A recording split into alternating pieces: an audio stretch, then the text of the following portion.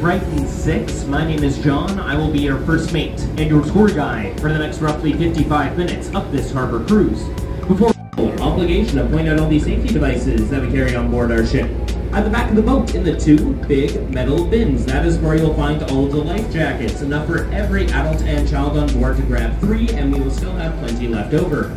Additionally, the boat comes equipped with 4 life rings, 2 at the midship, 2 here at the front, and we have an inflatable life raft at the very front of our vessel just behind me. All these safety devices are roller coaster type straps. They will slide or rotate, overlap, and it has an airport on it. What on earth could we call this part here? Airport Island. It is home to Toronto's William Avery deal with the British royal family. They are the Queen's birds. So they gave us the beautiful, the elegant, and the quiet, the mute swan. And in return, we gave the United Kingdom the lounge parking. This is when you are parallel parked on a street and somebody will try and squeeze into the spot with you and they will parallel park beside you. I have seen quadruple parking. Not that kind of sightseeing cruise. You'll have to come.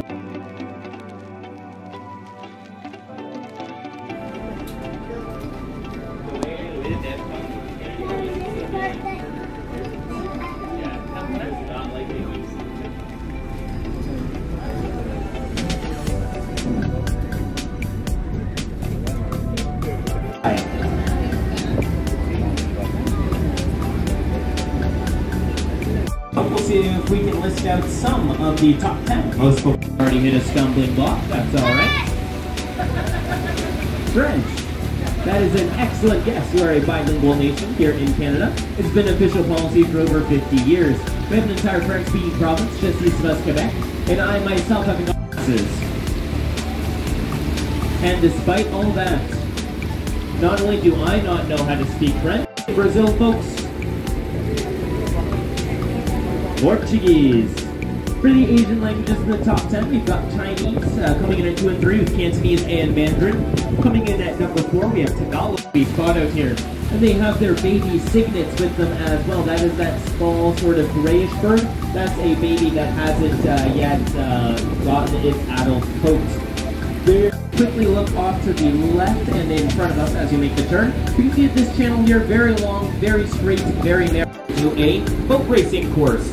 That is why off to the right side of the boat we can see those red bleachers facing the water. Events will be held here, like the Dominion Day Regatta, the Dragon Norse-style war canoes while chanting old Viking songs. It is very strange to see.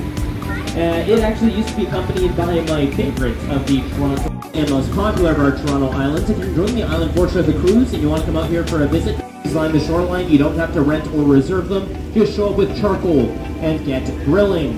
Bicycle rental for single bikes, double bikes, quadruple bikes. Boat rental for stand-up paddleboards, canoes, and kayaks. The list goes on. Again, folks who want to come out to the island and you don't know where to start, you are starting here off to the right at Center Island. All the publicly accessible islands are connected to each other by a bridge and pathway, so no matter where you want to start your island adventure, do the islands in a half day, even on foot. And if you are really crunched for time, you can rent one of those bicycles out here. Island of Marina, to Toronto's largest liveaboard or houseboat community. Almost 200 people live out here during the spring. There's people who like to live out at the marina. You have some weekend warriors. So being some traffic driving out of Toronto on the weekends, go visit a cottage out in the country. How about you take a 5-minute boat ride from the heart of downtown? You look around. It's also known as a crazy Ricky in a white bird. Looks like he is fishing for his breakfast right now. But as I was saying, it's the fact that this is a free season community. From the end of October, every boat we just passed will be lifted up out of the water, wrapped up in white plastic, and stored up on dry land. For North America, together the Great Lakes comprise 20%, 1/5 of the world's surface fresh water. Since this is fresh water, and we do get cold winters here in Toronto, the harbor and the islands channels here now, they freeze. When water turns to ice,